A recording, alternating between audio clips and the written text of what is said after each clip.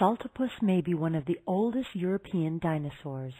Its bones were found in what is today the country of Scotland. We don't know very much about this dinosaur because we still haven't found a complete Saltopus skeleton yet. Until now, what we have are just pieces of this dinosaur's hind legs and hip bones. Saltopus lived in the late Triassic period about 225 to 222 million years ago. It was one of the smallest dinosaurs. It was not even as large as a cat. It weighed only 2 pounds. It was 2 feet tall and 2 feet long. Saltopus was bipedal, meaning that it walked on its hind legs. It was a very fast runner.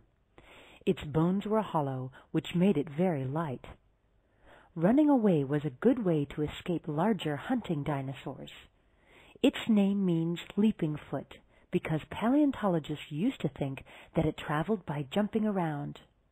Now we know it was a runner. We know this by studying its footprints or trackways.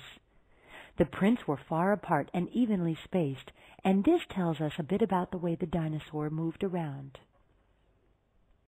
But despite its small size, Saltopus was a carnivore, meaning that it ate meat.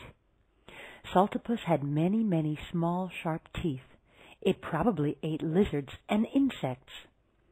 Saltopus was also a scavenger, meaning that it ate leftovers from other dinosaurs' meals. It used its 5-fingered hands to grab its prey.